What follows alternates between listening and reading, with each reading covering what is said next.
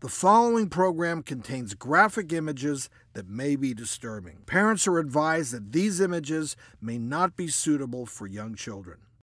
Road rage can be a dangerous and apparently also a stinky situation. In a fit of rage, a Pennsylvania driver has been accused of pooping on another person. The alleged defecator is a 69-year-old man, was on his way to the doctor's office. Says a car pulled in front of him, so he got angry, followed the driver. Never a good idea. They pulled over, exchanged words. There was apparently no physical altercation or physical fighting, but they were standing so close to each other. He says it got so stressful that the accused couldn't control his bowels, ended up defecating, and it ended up on the other man's pant leg. Yeah. Now, he says it was due to his IBS. Before we go down that pathway, let's just pull back a little bit. I've been trying to work through road rage since last night. How you can defecate on another person's leg? Well, I think he has, backing up a little bit, he says he has irritable bowel syndrome. So he has loose stools. So he has loose stools and more like diarrhea-like. I've had profuse diarrhea before, and I can tell you right now. And you've never had it drip down your leg? I've never, on someone else's leg. Well, I mean, my understanding of this is that they were standing really close and getting up. Like mano a mano, yeah. if their feet were in. It was a stressful situation, and he just lost control. Okay, but no, so I'm wearing, let's say, undergarments and pants, and if I lose my bowels, yeah, it may work its way down my leg, but I'm still trying to figure out how it gets on the other man's leg. If it's boxer shorts and maybe loose-fitting pants, something loose-fitting, and if or maybe he's wearing shorts, and if it's also boxers and shorts. It's just going to flow out. Yeah.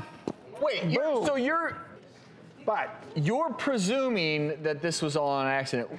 This could have been one of those, I'm going to get him. And, you know, if you can control your bowels and let a little out and sling it on someone else. I suppose it's possible, but. It kind of brings mudslinging to a whole different level. It's poop slinging. Yeah, poop slinging. But, you know, the moral of the story is just say no to road rage. Come on. Yeah. It's so bad for your health, and you're also putting yourself in harm's way. You don't know who the other person is. They may freak out. You have no idea. Yeah, God forbid they have a true weapon, not just poop, and you get into this altercation with them. You know, the good old axiom, do unto others, and I think we all should, especially here in LA, the way we drive, think about it. Don't tailgate, because you don't want to be tailgated, right? Of course. Don't pull out in front of somebody while they're at a red light, and you have a green light, and they just decide, well, I'm going to make that right-hand turn. And if you do feel threatened and you are the person being followed, get yourself to a safe place. Don't necessarily drive straight home and then have this person pull into your driveway. You know, this is, heck, if you're going by a police station, you could even pull into the police station, because people lose their minds out in the roads. Now, this whole pooping on someone else, I've never heard of it. This is a first for me. We know in medicine and certainly in the emergency department, it's not uncommon to get poop on you from patients because, yes, when people lose control of their bowels, things can go all over the place. Incidentally, I also do want to acknowledge that irritable bowel syndrome, which affects so many people, up to 15% of the population, and those who are truly affected with it can have these bouts where they are unable to control their bowels.